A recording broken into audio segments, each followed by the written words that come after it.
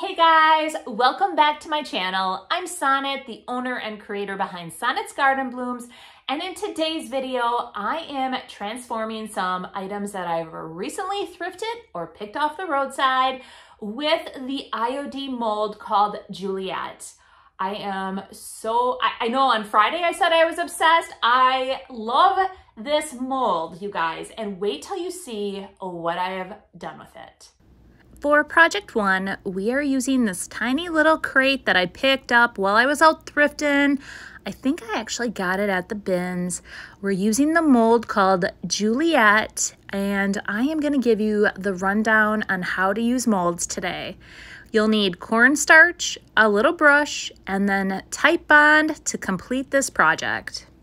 And don't forget air dry clay. I love IOD's air dry clay.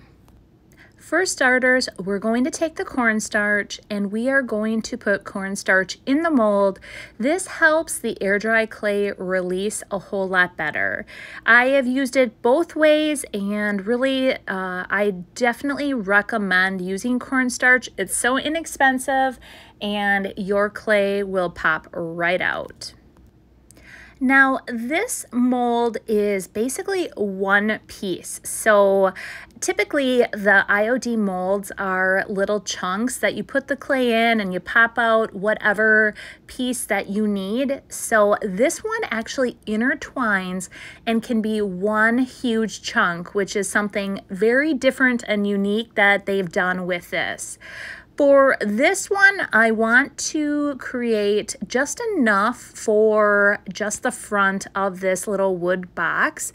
So I decided to use the very center of this mold, and I just start taking the air dry clay and working it in, and it is so easy to use. But I will tell you, this was a little bit more time consuming because it's one huge piece. The next step is I'm going to put the mold on the front and then trim off any of the excess with a butter knife to make it fit just perfect. Then I'm going to flip it over, and I'm using Type Bond, and I'm going to squirt just a bit of Type Bond over the whole piece. Take my finger and just rub it all over and make sure I get to all the ends. After that, then I'm going to take my little crate, set it down, and flip it back over. Here I am just going to take the entire mold and apply just a little bit of pressure to make sure that the entire mold is completely secure. Let it dry and then come back and paint it. I'm using French Millinery from DIY Paint, and DIY Paint is heavily pigmented, so I am only going to apply one even coat over the entire piece, let it dry very thoroughly, and then I'm going to seal it with Big Top.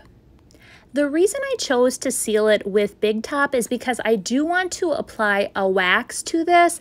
I can either apply a clear wax and then a dark wax or a white wax, but I have chosen to seal it completely, let it dry very thoroughly, and then I'm going to come back and I want to use DIY's dark wax to really bring out all the detail in this beautiful mold. I'm using a waxing brush and I'm getting into all the details of the roses and all the leaves, and I'm going to apply just a really nice thick layer of the dark wax. Then I'm coming back with a piece of paper towel and I am going to wipe away all the excess, and then that's what's really going to bring out all that beautiful detail and just make it look just amazing.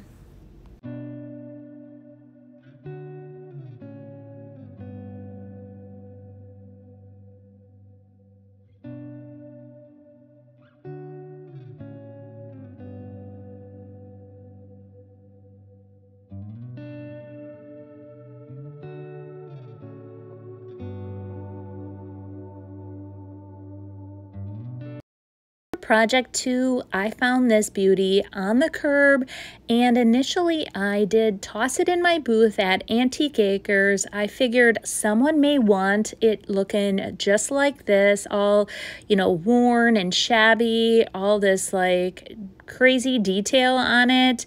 I'm assuming somebody tried to refinish it. I'm not entirely sure what they actually did, but it is now time to give it a big transformation. So here I was outside trying to take advantage of this beautiful warm weather in Wisconsin. Probably not the best place to work with air dry clay in the sun. So it was a little bit of a challenge to get the clay in and get it to release because of how warm it was and that I was working in the sun.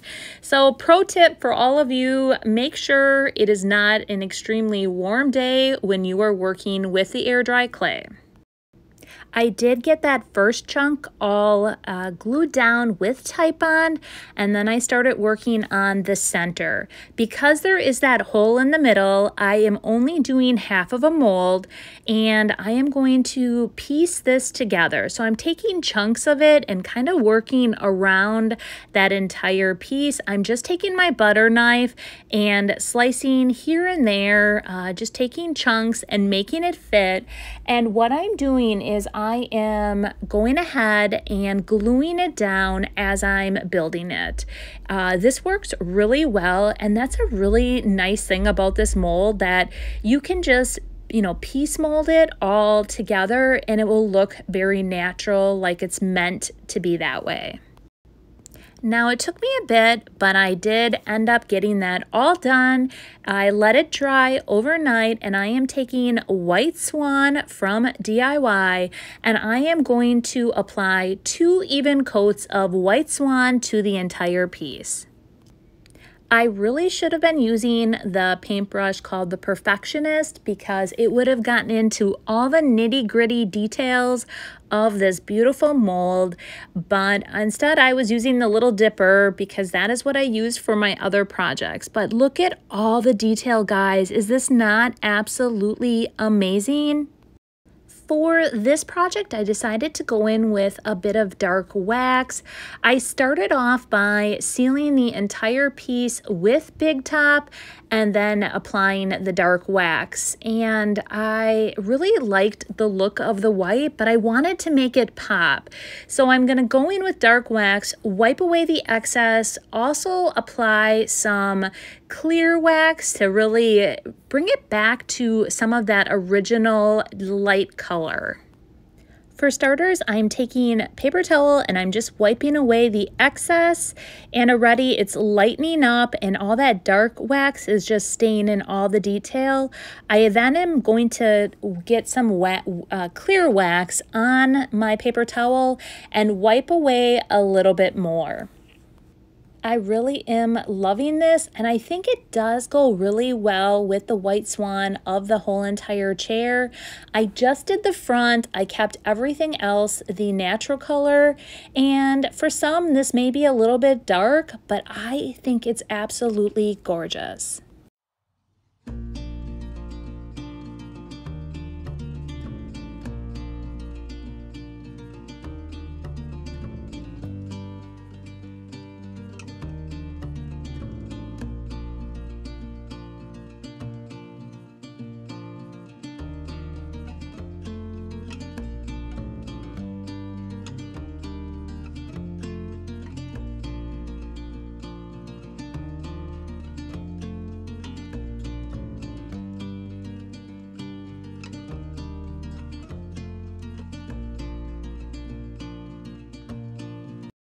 If you've been following me for a bit, you will remember that I picked this baby up on a free thrift haul. A fellow viewer gave me a call and said, come pick my garage and take whatever you want for free, and I grabbed this beauty. It is a jewelry box, and I guess I did not realize at the time that tea time was actually etched into the top. as I grabbed this, I was like, how am I going to fill that in? And my initial solution was to do 2 coats of white swan to the top of it and really put the white swan very heavily in tea time. And after I did that, I realized I probably could have used the air dry clay as well. If you guys have any other solutions, let me know in the comments. It did work by using the white swan, but let me know. I'd love to hear what you guys think. For this project, we are going to be using resin, and this is the quick dry resin. When you guys are shopping for it, just remember there's resin that dries overnight, and then there's resin that dries within like 10 to 12 minutes. So definitely get the quick dry if you want to use it the same day. Basically, you take parts 1 and parts 2, and you equally mix them. So I did find this little silicone mixing cup online, and I will link it below. Works super nice because any excess, it dries in there, and then you just flip it inside out and the excess resin just pops right out. So I am doing, like I said, equal amounts of part 1 and 2, and then the key here is you do want to thoroughly mix it. So it does come with a little mixing stick, and I just keep mixing and mixing, and I believe it's for 30 seconds. Once it's all mixed, then you can start dumping it into your mold. There's no need to prep it at all with any type of, cornstarch or anything like that. And you do want to work quite fast. What happened here for me is that at the end, it started actually turning white. So what you're gonna find is that once it starts drying, it starts turning white. So definitely move really quick. Try not to use more than you need because it will be wasted. I also had another mold just in case I made too much. I was trying to figure out exactly what I needed, and then I remembered, I believe on the molds it tells you the exact measurements or quantity that you would need for resin. Now I've completely poured it, and you're gonna see as it dries, it starts turning white. And this process takes roughly, like I said, 10 to 12 minutes. Once you touch it, when it's completely dry, it's going to be a little warm yet, and then it will be ready to just turn over and pull out of the mold. I'm going to just turn it over like I said, and again, just let gravity do its job and pull it right out. And you can see it is very bendable at this point, so if you do need to put it on something, you're able to bend it and maneuver it in place. Here, what I decided to do, initially I was going to cut this apart, you guys. I made that first cut, and then I thought better of it. I had it sitting here, and then I decided I am going to just put this right in the center, and I really liked how that looked. So I made sure that it was directly in the center. I flipped it over, and again, I'm using Titebond just like I did with the clay molds. I apply a really nice even layer over the entire piece, rub it with my finger to make sure that it gets to all the edges, and then again, make sure that it is completely centerized. And yes, folks, centerized is my word. I know that every time I use it, I get comments that it is not a word, but in my book it is. So I am going to centerize the heck out of this mold and then let it dry overnight, and we're going to come back and paint it. For this one, I decided I was going to use Apothecary from DIY, and I chose Apothecary because I want to use a white wax. So I want to show you what it looked like with dark wax, but I also want to show you what it would look like with white wax, and I thought Apothecary would complement the white wax perfectly. Before we apply the white wax, we are going to seal it with Big Top. I always like to seal my pieces before I use any of the colored waxes. It just allows me a whole lot better control over the colored wax. And I can also, or I could have also used the clear wax and then the white wax if I wanted, but I chose to use Big Top instead. Now that it is completely dry, I'm applying a nice even coat of white wax to the entire piece, and I am getting into all the details of the roses and then just rubbing it all over the rest of the box to give the same entire finish. After I do that, then I'm going to come back with a piece of paper towel and wipe away all the excess, and it really brings out all the details of these beautiful roses. Honestly, guys, there are so many possibilities with this mold, and I can't wait to continue to play around with it, see what else I can create. I had several other ideas as well. I just did not have enough time to get them in this video, so that will definitely be a future project for Juliette.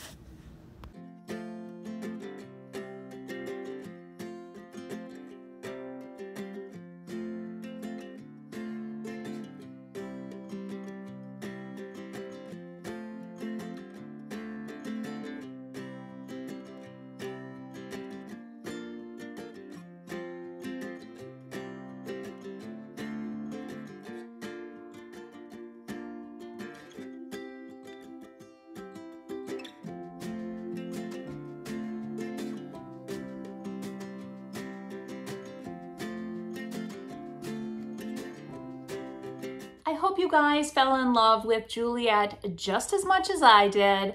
I had so much fun transforming the items that I did in today's video, and actually I had a few more, but unfortunately ran out of time. As many of you know, this video should have actually came out on Monday, but with me getting ready to head north and trying to prep for everything, it was delayed by one day. So you guys are getting my video on Tuesday. So I hope you enjoyed, and I can't wait to hear what you all think. I think my favorite though today was by far the chair. I think it absolutely turned out beautiful. I'm so excited that I was able to pick that out of the garbage and then completely transform it. And I cannot wait to get that in my booth.